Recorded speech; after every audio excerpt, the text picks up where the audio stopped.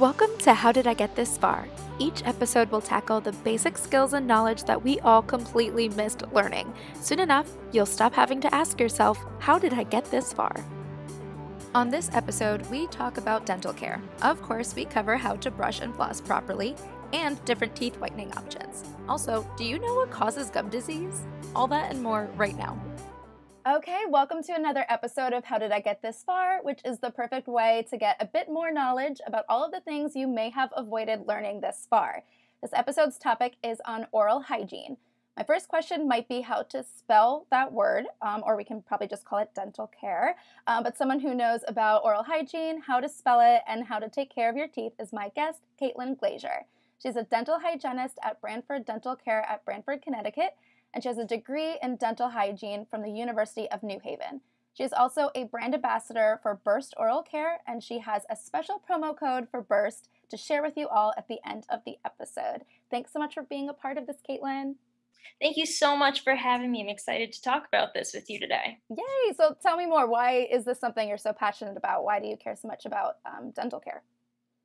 So one of my big senior thesis was how your oral hygiene affects the entirety of your body, and anything from heart disease to inflammation in your brain. They've found links of having gingivitis, which is swelling and infection and inflammation in your gums, to causing Alzheimer's, not necessarily causing it, but relating it to making it worse, and how important it is for people with this disease to make sure they maintain a good oral hygiene to keep the disease at bay. People with really bad heart disease, how important it is to have good hygiene, because the same bacteria in your mouth can be found in buildup of plaques along your arteries. So it's something that's overlooked by so many people. So I really enjoy educating them on why it's important to keep that clean to protect the rest of your body. Wow, I mean, it makes a lot of sense since a lot of the food we take, a lot of everything that we ingest starts with the mouth. So it makes sense that your teeth are more important than just being teeth and like looking pretty. But for some reason, that never crossed my mind that it mattered for the rest of your body and not just your teeth. Well, I'm more than happy to inform you on all the other details that most other people overlook as well. So we'll definitely delve into a little bit more there for you. Okay, great. All right, so true or false? Doesn't make a difference if you use an electric toothbrush or a manual toothbrush, as long as you're brushing your teeth properly. Okay. I feel like the answer is going to be you're supposed to use an electric toothbrush because it probably does more that your hand can't do. But I will have to admit that I have a manual toothbrush still because they're so much cheaper. So I'm going to say it's true, even though I don't follow my own advice. Well, you're right. It is true. And basically your reasoning is also correct. An electric toothbrush is going to do way more than your manual one can do. And maybe if you went to school like me and you were able to sit there and really brush your teeth properly, you'll do everything that you're supposed to. But I'll be honest with you, even I can't brush my teeth as good as I can with an electric toothbrush. So you're right on that one. So that was good. All right, let's see here. How about this one? True or false? People in their old age just tend to lose their teeth. So I noticed, I asked somebody this question with people when they're older, their gum lines recede. And I think I asked my dentist one time, why is that happening? Like, why do we even have gums if their teeth can still stay when that starts fading away? And they said, I don't know, it just is the way it is. Like, you don't really need your gums as far down as they go. Like, you don't need it. I was like, that's really weird, but I guess I'll take your word for it. So I'm going to say it's false because even when old people start losing their gums, they still have their teeth sometimes. So that's my answer. So you're right. That is false. And as far as receding gum lines, yes, as you age, you can get, it's called recession, and a little bit is normal. However, there's like an old saying where people who are old look like they have long teeth. And it's because you see more of the tooth, and what you're seeing is the root surface instead of just the crown of the tooth, which is what you typically only see for younger people. However, when your gums recede, the bone underneath that's holding your tooth in, which is your jaw, is also receding. So they're both going at the same rate, essentially.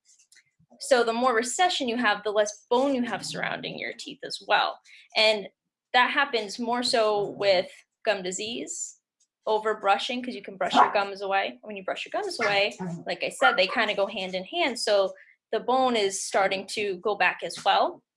However, like we were going back to the question, if you take good care of your teeth your whole life, you won't get gum disease. And a little recession is normal, but you won't have much of it. And at that rate, no, you don't have to lose your teeth. So you can keep them till you're 105 as long as you take good care of them. Okay, I did not realize. So you said the jaw can also start receding? Was that the term? So yeah, so if you think about it, if you kind of just think of how your anatomy looks, think of a skull and how the teeth sit in your skull, right? So they're sitting in your jawbone. Mm-hmm. So what happens in things like something called periodontal disease, which is a synonym for gum disease, what happens is the bacteria that causes the disease goes underneath the gum line and it starts eating away, deteriorating the bone that's holding that tooth in. So the lower that bone gets, the looser your tooth becomes. So I don't know if you or any of your listeners have ever had to go to an appointment and they poke your gums, right? They start taking down numbers and they say, oh, you have 2s and 3s. Oh, you have a 4 or 5. Those are called millimeters. And they're measuring how far down that bone level is. Because the farther down it is, the more bone loss you've had, which means it's an indicator for gum disease. Okay, so one of my questions was going to be about gum disease, but now I get what that is. I didn't realize it was to the level of issues with your bones and not even just like your gums alone. Correct. Exactly. So it starts off as like gingivitis, which is, if you ever watch the Listerine commercials, it says Listerine helps cure gingivitis, because gingivitis is just another word for your gums is gingiva, and itis is another word for inflammation. So saying that, it's inflammation of your gums. Anytime there's inflammation, it means there's an infection. So that's the first step, because it's only your gums that are having the disease on them. And you can cure that because it's just tissue. It's just, like your skin. However, when it gets into the bone, that's where it's not curable anymore. And honestly, scientists don't even really know why at this point, but the bone will not grow back, which is why it's such a big deal. So if you start having that bone loss, you got to stop it before it gets any worse, because you're never going to regenerate it unless you put a bone graft in or things like that. Oh my God, that's really extreme. So gum disease is actually like a really big deal. It's not just like, oh, your gums are, I'm not even sure what I thought it was. Yeah. Well, it's a silent killer, basically, because nobody really knows they have it until it's at the end stages and people are saying, it hurts to eat, my gums, my teeth, they just hurt. And you look and they're like, flapping in the wind there because they're so loose and so diseased. Because, you could just start having these pockets getting deeper and not feel a thing. And that's the unfortunate part about it, which is why most Americans have this problem, but no one really thinks of it as anything besides, oh yeah, I got a pocket here and there. But they can spread and they can, cause big issues for you later on in life. Wow. So we covered gingivitis and we covered gum disease. Are these completely unrelated to things like tartar buildup and plaque, or are they part of the problem that leads to things like gum disease? Absolutely. Yep. They totally go hand in hand. So I don't know if do you know the difference between plaque and tartar, or do you think they're synonymous? Or I'm going to say they're different just because the toothpaste labels make it look like they're different. I don't know. So I don't know what they are. Okay, so at the end of the day, you haven't brushed your teeth since this morning and they feel kind of fuzzy, right? So that is plaque. And plaque is literally just bacteria that's been growing and culturing on your teeth all day. So people a lot of the times think that it's food that has accumulated throughout the day, but it's literally not. Each tooth is basically like a petri dish of bacteria. So, when you're a kid and you really let it build up, because I wasn't great at brushing my teeth when I was a kid either, and you could almost scrape off that plaque right there. It's like a white or yellow film. Yeah, I know exactly what you're talking about. Yep. That's just plaque that's building up there. So it starts off as plaque, and then if we miss brushing, plaque off too frequently or whatever, that's when it hardens. It calcifies and it becomes tartar. So Oh, tartar you okay. can't brush off. That's when you come and say, if you hear them scraping, you hear like a snap or something like that, they're snapping off that tartar for you. That's disgusting. And now this makes sense because when they are scraping, I'm wondering, like, why do you even have to go to the level of scraping it off? Like, I'm Right. told on the toothpaste bottle you can just brush it off. So now we're like getting metal in my mouth for this.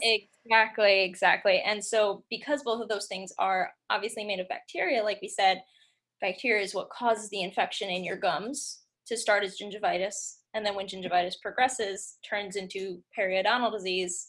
So, but yes, it officially starts with plaque and tartar buildup. I know you said brushing will help with reducing the amount of plaque, but I know that I go heavy on brushing behind my bottom front teeth, and it always feels like there's plaque building up back Yep. there. So, are So there other tricks?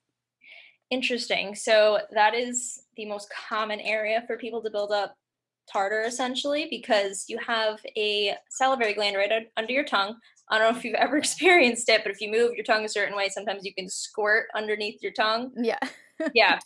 So that salivary gland right there is always hitting the back of your teeth. So it's a lot easier for, depending on the makeup of your saliva, you could have more calcium or this and that can help to calcify that plaque buildup a lot faster. So some people, I have patients that I'll see them every couple of months and they build up so much tartar and they'll say, I'm using an electric toothbrush, I'm flossing, I'm using a water pick, I use a mouth rinse, and you almost couldn't tell. Whereas other patients, like, yeah, I brush like once in the morning really, really well, and sometimes I floss, but they have almost no tartar buildup. Wow. So everyone's mouth is very unique in that way because it just depends on the composition of your saliva. If you have dry mouth, if medications can cause it, things like that. But some people, no matter what they do, they're gonna build up some tartar. Ways to make it a little bit less, I could say, would be, yes, an electric toothbrush, making sure we get that angle. So brushing really well behind your bottom front teeth, flossing. I would also use like a tartar control toothpaste. Crest has some, Colgate has some. You can use mouthwash like Listerine. That's probably my favorite mouthwash to use. I think maybe it's because I like the burn and I think it's doing something, but I have noticed that, say I have an area that's bleeding when I floss, if I use that for a few days, bleeding goes away, my mouth feels 100% better. So I do know it works well. And it may not, fix your problem 100%. You might still go and they still are like, yeah, you have a little buildup back here still. It could just be your makeup and you can't help it. Mm-hmm. You know what I mean? But that's why you should definitely try and get in twice a year for your cleanings, because otherwise that buildup can cause the inflammation and then, the whole spew of things after that. Right. And then gum disease and then death. So. And then death. You will lose your teeth and die. Yeah, no, just kidding. That's what dentures before, you'll be fine. But if we can prevent that. Okay, so you touched a little bit on the toothpastes. A question I didn't even think of before, but came to my mind because I wanted to know what your thoughts are on the different brands and on the different types. How we discuss, like, some say tartar, some say plaque, some say whitening. But also, what about the color of toothpaste? Because there's always that gel or there's the white. Is there a difference, or is it just the company's science? So honestly, it's just preference. Some people only like the white pasty toothpaste. Other people only like a gel. And some people, like it when it gets nice and foamy in their mouth. Other people don't like that. So it's all consistency, and that's preference, to be honest with you. I personally like the Crest products. That's just what I use. It's my preference. If you like Colgate better, or if you have sensitive teeth, use Sensodyne. It works really well. There's not really a toothpaste out there that's going to harm you. I don't prefer the charcoal toothpastes, the ones, or like the powdered scrubs of charcoal. Right. I'll occasionally have younger kids, when I'm cleaning them out, I'm getting these little black particles. And I'm like, are you using a charcoal scrub or a charcoal toothpaste? They're like, oh yeah, I really like my charcoal toothpaste. I'm like, okay, well, it's getting stuck under your gums and it's causing them to be inflamed. So I don't recommend you use it anymore. Wow. The toothbrush I use has charcoal infused bristles, and that's different because it's not coming off of the toothbrush itself. And it does help to absorb stain and help whiten your teeth. So I do endorse that kind of a thing. just not the pastes and the scrubs, more so. Oh, okay. That's horrific. So I'm glad we got that news in there. So charcoal's more for stain removal. Yes, that's what people are using it for whitening their teeth, essentially. Okay. So then, is there a type of floss that's good and bad? When are you supposed to floss? Why don't we do it? And how can we start doing it? What are your thoughts on all of that? Okay, so water picks. We actually just had a rep come in and tell us all about the new and updated ones, and they actually work a lot better than I had thought they did. I know they're great for kids with braces because, first of all, kids don't brush their teeth very well anyway. Second of all, braces are just a mess Impossible. all the time. Horrible. So water picks are great for that, but if done correctly with proper technique, and it shows the technique right on the box, you just go at a 90-degree angle with like the spout of the water pick along the gum line and between the tooth, and you just follow the gum line like that. It has shown to do a great job, almost basically as good as flossing. Um, and I don't know if I'll ever believe it's as good as flossing. I do think it's a good thing to use in addition to, because I think flossing will get some things out and a water pick will get other things out. So when you do floss, what we recommend is you wrap the floss around your tooth in like a C shape. So it's not just popping it up and down between the teeth. And if you think about it, in between each tooth, you should have about like a V-shaped area of gum, if that makes sense. And so what you're doing with the floss is you're going underneath that V on both sides when you floss. So you're wrapping the tooth, going up and underneath the gums, coming out and going up and underneath on the other side, coming back out, and you're pulling out all of that bacteria and plaque that would otherwise get stuck under there, because you might not necessarily get that when you're brushing. And so why don't we floss? Because no one wants to. It sucks. It's annoying. That was like a rhetorical question, but no, like the flossing under the gum. I remember learning that you're not supposed to just do between the teeth. You got to go down like into the pink of your gum. And even though I already knew that, I squirmed with you saying it because it just sounds so disgusting. But I have to do what now? I have to put that where? Yeah, it's just like it's funny because so I'll have patients that didn't floss, whatever, and then they come in and I end up having to do a more in-depth procedure with them because they didn't really take great care of their teeth, and now they become avid flossers. They say to me, "Oh my god, I see all that stuff come out from under my gums, and I can never not floss now. It's so disgusting. I just see all that crap come out." It's kind of gross, but it gets the job done. Does that have anything to do with if your gums bleed when, I guess, when the dental hygienist starts going to work? Absolutely. So anytime your gums are bleeding, it's an indication of infection. Yeah, you're irritating the tissues and they are going to start bleeding. So I like to make a reference to, say you have a cut on your leg, right? If you don't clean it out, it's going to get puffy and red, and it's going to be tender when you touch it. So therefore, it's the same thing with your gums. You wouldn't let your leg sit there and get infected, but that's also because you can see it. You can't really see the infection going on deep in your gums. So we have to make sure I'm going to clean it out really well. You keep it nice and clean at home. It will feel better next time we do it, as long as they keep up with it. What about mouthwash? Are those as necessary as flossing? I would say if you're flossing and brushing, mouthwash isn't like the end all be all. It definitely helps. I do know if I use mouthwash before bed, I have much better breath in the morning than I would without. So I try and swish for a little bit just because, it's kind of nice to not feel like dragging breath in the morning. Mm-hmm. I do think it's very important for people with gingivitis or any type of gum disease, because until all that bacteria is out and cleaned up, they need to continually keep killing it and keep that bacteria count low in their mouth. So depending on case by case, it is very important, but it's definitely something that can't go wrong with. If you feel like that's going to help you, go ahead. Once a day, twice a day, up to you, but it's always a good additive. Okay, perfect. Okay, so we talked about a few different things, but now we'll talk about the looks. What are different teeth whitening methods and what do you recommend? All right, so depending on your price point and depending on how much time you have, we could start with kind of like the highest method, which would be in-office whitening. So my office personally, we do Zoom whitening, and it works really well.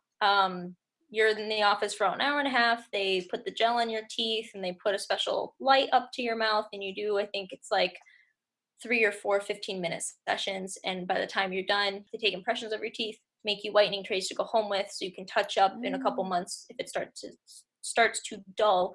However, you're going to get your results in an hour and a half.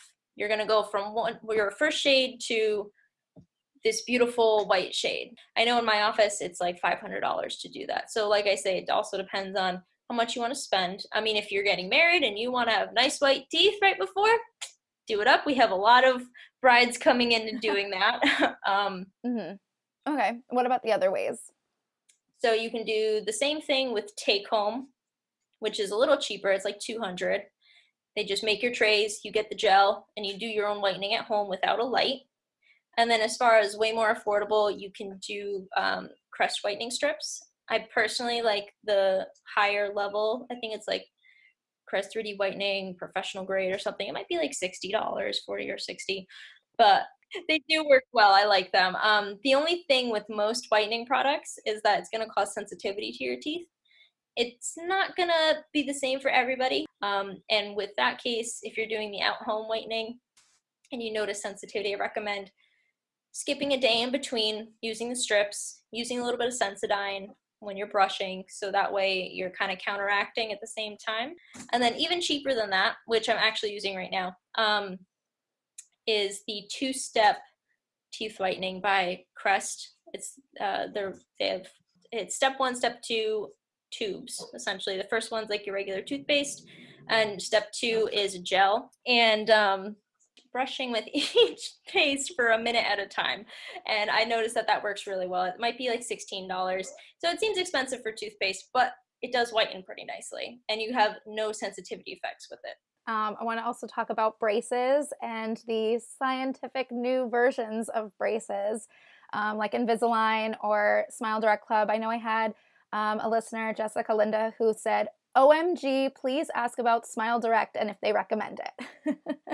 Yes, that's like a big area of contention right now in offices, because obviously the offices don't want you to use it because they want you to use our stuff. However, there is good reasoning behind it. So yes, Smile Direct Club is getting very popular. It's much cheaper, which obviously appeals to everyone because they can afford it. And a lot of the time, the people using Smile Direct are people that have had braces and either they stopped wearing their retainers, or like me, I had braces and wore my retainers, but my teeth shifted anyway.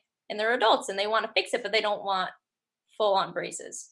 I would not recommend the Smile Direct Club though, just because I do know for a fact they make you sign a non-disclosure when you get their products, because they don't want you talking badly about it. So if your teeth don't come out the way that they were supposed to, or your bite is off, or whatever the reason that you're not happy, you can't go on social media and say anything, or you'll be in big trouble, basically. No way. So does the, I guess the orthodontist or the dentist, do they tell you that it says that, or do you have to see if, like, find that out for yourself? I mean, you're not ever meeting with a doctor for Smile Direct Club. Oh. You are doing everything online. You might go to like a center and they'll scan your mouth and do whatever, so they get your first quote unquote impressions, except they do it with a 3D scanner. And anybody can do that as long as they're trained to do it. So you're not getting anyone really professional to look at your teeth and to look at you along your progress and say, oh, you know what, this isn't lining up the way it's supposed to, like, we have to do this or we have to do that, or blah, blah, blah, blah, which is a big problem. I mean, you're shifting your teeth. It's not something that's just little. So besides making them straight, your teeth need to make contact with each other appropriately. So the cusps need to interlock in a certain way. Otherwise, if you're hitting cusp on cusp, you could get sore teeth. You could crack your teeth. I personally wouldn't trust it. So I recently did Invisalign with my office. And while doing it, I had noticed I had gotten a tooth that ended up becoming supra-erupted, which means it erupted more than it should have. So my bite was very off. we didn't know what was going on. I was like, I can't bite down with the rest of my mouth. Like, I don't know how everything has shifted so much. But I was with my doctor, worked with him every step of the way. He ended up, shaving down a tooth here and there and correcting my bite. So now everything's perfect. But if I had just done that on my own, I would have big problems. I wouldn't be able to close my mouth all the way. Totally. Do you have recommendations for how to clean your Invisalign trays? So they do give you, they call them like crystals essentially, and you use those to clean them because they can stain, which is why they say, and no liquids nothing but clear liquids. So basically you can have water or seltzer Got it. because otherwise it's going to stain your trays. The trays can yellow a little bit because they are photosensitive, meaning that the light can turn them. However, do your best with the cleaning product that it provides you with. And then besides that, I use a regular toothbrush, manual toothbrush to brush them with. You should use one that you haven't used in your mouth because the bacteria on your regular toothbrush will transfer to your trays. So you want to use something that's just, a cheap regular toothbrush you got at the store that you aren't going to use in your mouth, that you just solely use on your trays. Gotcha. So I definitely have been using the same toothbrush, so I feel disgusting. Well, you can still make the switch. Okay. I mean, now I know. Well, gotta go buy a toothbrush, but I know obviously the people that don't take care of their teeth, I don't know if they're going to want to even hear about dental care, but if they are listening, when it comes to extremes, like needing to get, I don't know these words, but I've heard them, like implants, caps, crowns, veneers, dentures even, what determines needing that? When do you need is a root canal even related to that? My ignorance is kicking in now, but what is the deal with all so veneers, those are mostly just cosmetic, or sometimes they're necessary if someone like breaks a tooth or they have a tooth that's discolored. So if the nerve dies in a tooth, the tooth can gray and you can't whiten it at that point. So a lot of people will get a veneer over that tooth just so it matches the other colors of your teeth. Most of the time insurances won't cover that one either. So depending, like if you're doing a big cosmetic case with yourself, because veneers can straighten your teeth, or they make them look straighter and they make them look whiter, and you can transform your smile, which is why so many celebrities have these amazing smiles because it's really not even teeth that they're smiling with. Correct. Wow. I mean, they get these dentists that do beautiful work, don't get me wrong, but a lot of the time their teeth aren't, they're covered up. They're not their own, because not everyone has dazzling white teeth like that. Just naturally, it doesn't really happen. So as far as caps and crowns are the same thing. They're just synonymous terms for each other. And a lot of the time that happens when either there is a large amount of decay on a tooth and it's too large to just put a filling in, because too much of the tooth structure would have to be taken out. So they have to grind down the tooth to make it much smaller so then they can put a fake looking tooth on top. It's normally made out of porcelain, sometimes zirconium, and that is basically there to replace all of the material that they would have taken off of the tooth.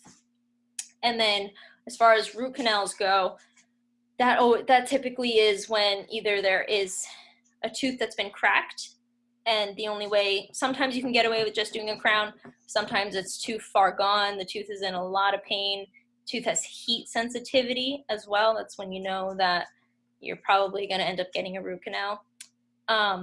Or when there has been decay that goes so far deep into the tooth, it's either touching the nerve or it is very close to the nerve, and they wouldn't be able to just do a filling. So that's when they have to drill a hole in the middle of the tooth, they take the nerve out, fill up that root canal, which is where it gets its name from, and a lot of the times then they, drill down the tooth, put a crown on top of that tooth.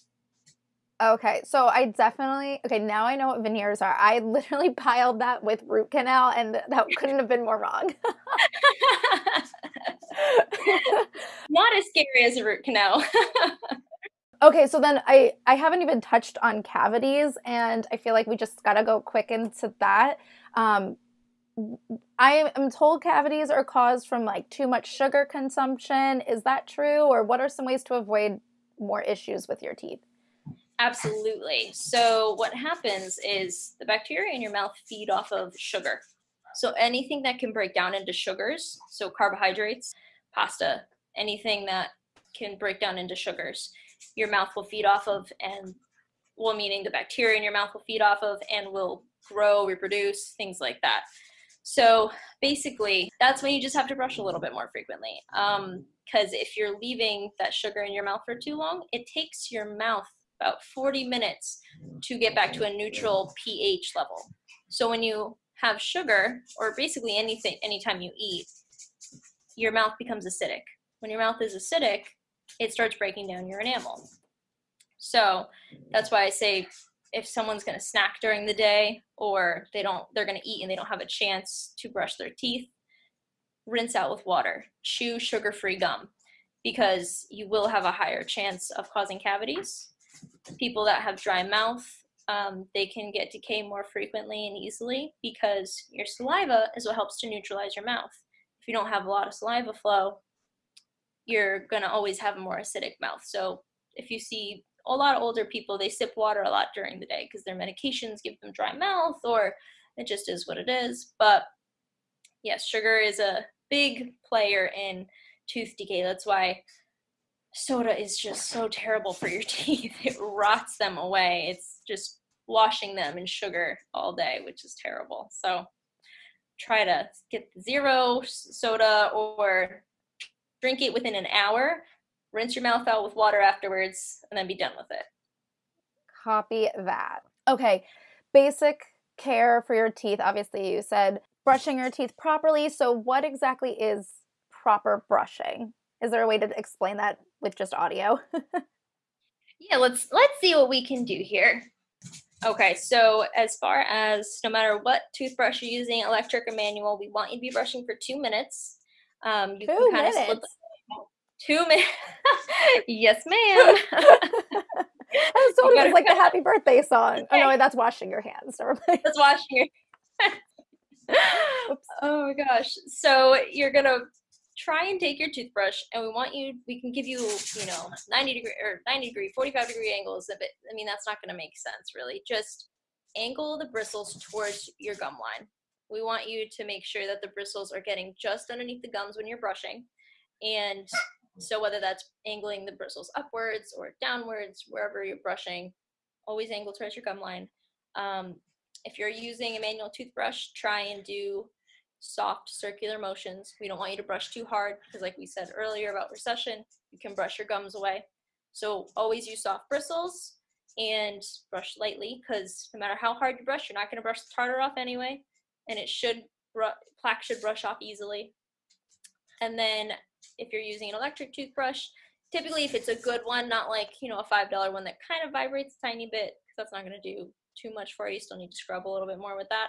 But a decent one, you're just going to angle it towards the gums and you're going to glide it across your teeth. You can go back and forth, but don't sit there and scrub it vigorously like you would with a manual toothbrush, because it's doing all of the work for you. So do that for your 2 minutes, get each section, try and cut it up into 30 seconds for each section. That's typically what I do.